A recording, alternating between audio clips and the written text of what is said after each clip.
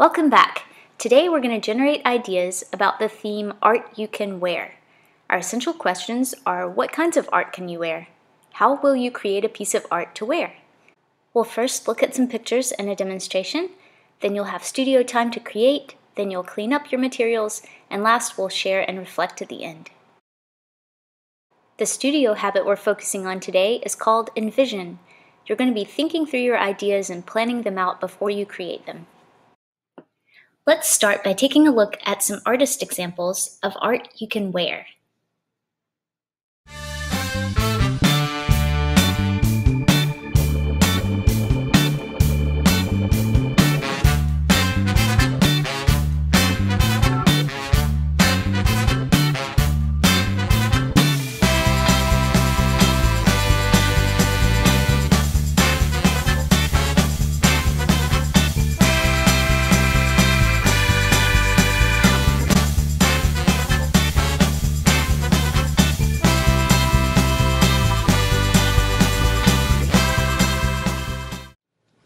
Alright, I just wanted to show you a few ways to get started with some wearable art.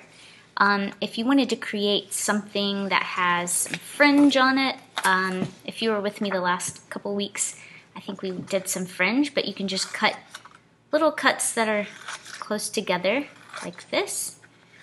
And notice I'm not cutting them all the way off my piece. When you get done with that, you can roll them on a pencil or on a pen, marker, something, anything you have to roll them up, and that will make them curled on the ends. So that's one idea. And to get this to stay, if I wanted it to stay on something, I can just glue this part that I didn't cut all the way through on, if it's maybe hanging off the edge. Or if I want these spikes or the fringe to stick straight up, I'm going to have to fold a little foot down here. So I'm going to fold all this back. Just cut this off so it's easier to see.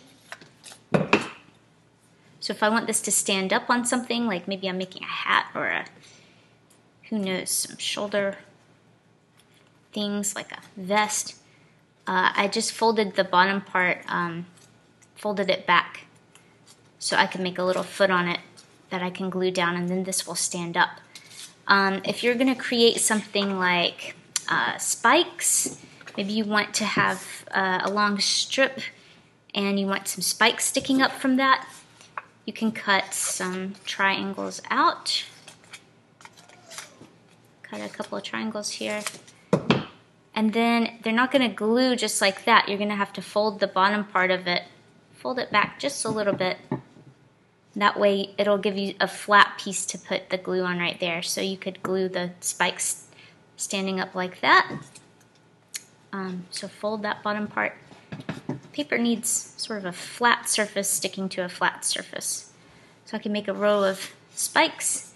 If you want to make something like a mask where you have two eye holes and you want them to be symmetrical, which means the same distance from the middle, mirrored, you can fold your paper in half first. Now anything I cut out of this fold is going to be in the middle of my paper, but if I want those two eye holes to be sort of a little ways off, I'm going to figure out where I want my eye. I'm going to fold it in half again, like this, and now I'm going to cut it out of that fold. So that was, I folded it once, and then I folded it twice, and now I'm going to cut out of this hole, out of this fold. So maybe I want to eye shape like that. Then when you open it up, it's going to put them just like that, same distance from the center. If I want to cut on the center line, I can just cut a shape out of that, and that'll put it out of the center. All right. So have fun experimenting today. You come up with your own ways of creating some wearable art. You might want to do a brainstorm list first of just ideas you have and think them through, figure out where you want to start, and see what you can make. It's time to create. Go ahead and pause the video, gather your supplies, and get started. When you're finished, press play for the reflection questions. As I go through the questions, feel free to pause the video so you can think through your answers. Number 1, what kinds of wearable art did you create?